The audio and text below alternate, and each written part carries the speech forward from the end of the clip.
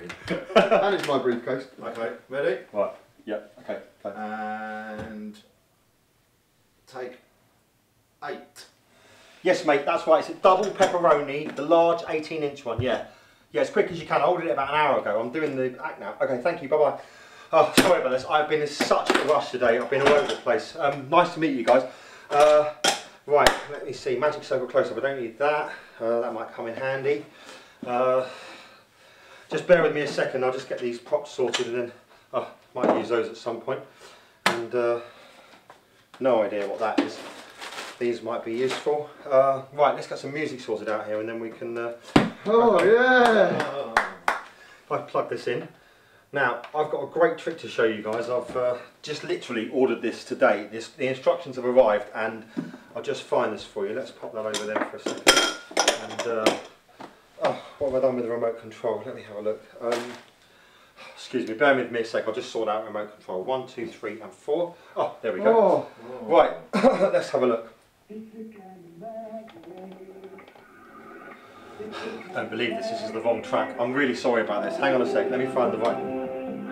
That's not it either. What is going on here? Just a second, let me just find the right track. Just a minute. Oh, come on! Come on! This is... I'm really sorry. Guys, this is great, honestly.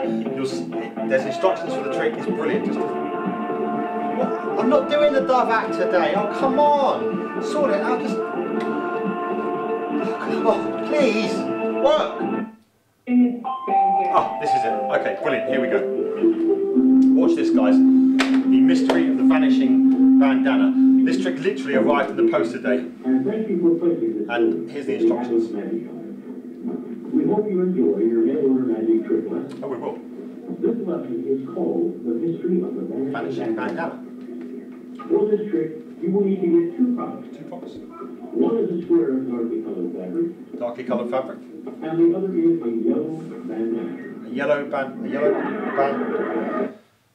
I don't believe this. I'm so... What is going... Excuse me a second. Hello, Dave. Yeah, Dave, the banana's gone. No, it's a banana, Dave. The thing says bandana. I bring out a banana. Everyone laughs. That's the act, mate. What do you mean you thought you were helping? You've swapped it for... Yeah, thanks a lot, Dave. That's not really part of the trick. Well, I don't know what I'm going to do now, mate, am I? I'm going to have to go straight into my Phoenix Ace production. Well, I know, but it's supposed to be done to a beautiful bit of music, Dave. It doesn't quite look the same when I'm stood here chatting to you on the phone about a banana, does it? Even though, well, I know it's one of the most difficult card moves to do, mate, but it's not quite having the same effect. Well, Dave, what do you mean use a different piece of fruit? I don't have a... Use an apple? Dave, I haven't got an apple, mate. Dave, I don't have an apple. And mate, even if I did have an apple, I don't know how to make an apple vanish. Alright. Okay, Dave. Dave, hello?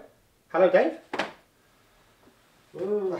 Oh yeah, thanks a lot. Humour me, why don't you? Look at this mess. Look at me. I mean, I'm a disaster here. I mean, for God's sake, you know, don't you think, you know, I want to come on and... I know what you're looking for. I know you want someone in a nice slick sloop, nice dinner jacket, doing the slick patter and the slick lines and all the gorgeous card stuff and the clever moves and all that kind of thing. Well, it's not me. I mean, look at me. I'm a mess. I'm a mess. I mean, don't you think I've been on my knees, magic for 20 years, on my knees, ladies and gentlemen, every night, begging, pleading. Just let me do one beautiful, nice, slick card routine. I mean, don't you think I've dreamed, ladies and gentlemen? Don't you think I've dreamed?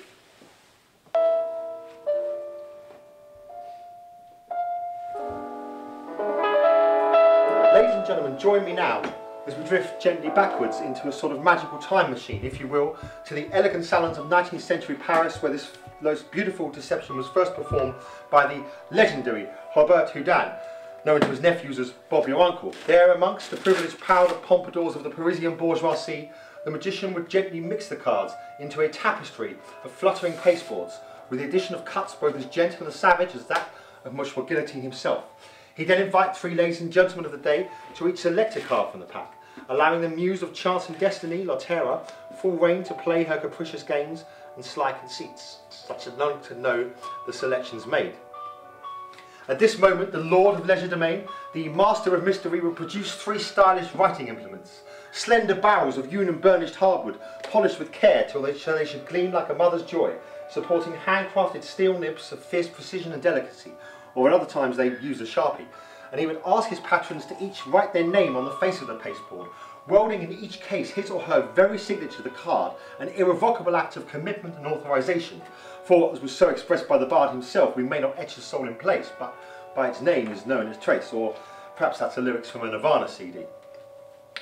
At this moment, the cards would be returned to the warmth of the deck, in a manner providing both hostage to fortune and music to the eyes, as the inexorable quick step of random acts builds towards their exciting yet unusual conclusion. At this point, the artisan of magic would remind his patrons of his 4 soldiers standing proud here in readiness to do their duty. These stalwart servants, as noble in their way as swans, glimpsed across the becalmed Asian seas at dusk, would now be ushered into the deck in serial file, like ghosts melting into the mist. The first soldiery, swanny, ghosty, hasty, whatever, the first card referred to using some consistent metaphorical scheme that gives the patter a classy edge, approaches the deck and is gone, gone, gone. The second soldiery, swanny, ghosty, hasty thing approaches the deck and disappears into the abyss, as does the scent infuse the rose. The third, to be fair, I think I'll just call them aces from now on. The third ace approaches the deck and disappears, as the great Voltaire might have said, as gone as the virginity and innocence of a crackle from Brixton.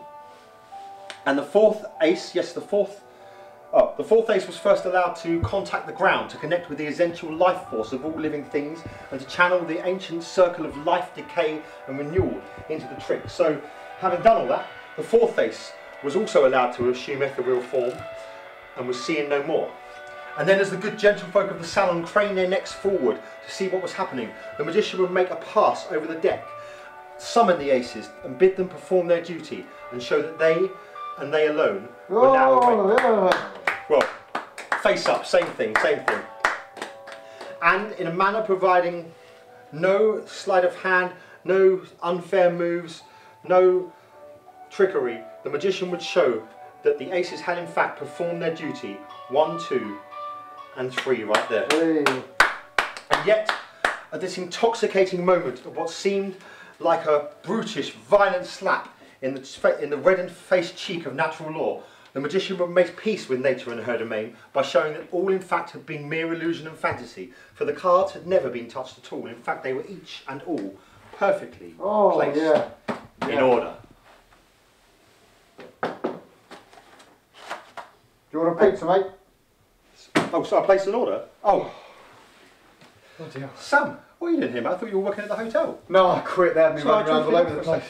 Oh, did they really? Yeah. What are you doing? Mate, this took ages. What's going on? Mate, tell me about it. I had to drop off 4 guys named Jack on 2nd Street. Got stuck behind 2 queens on the way to the 669 club. Yeah. Just walking down, met another guy called Dave. Sam, I haven't got time, mate. I really haven't got time. Thanks a lot, mate.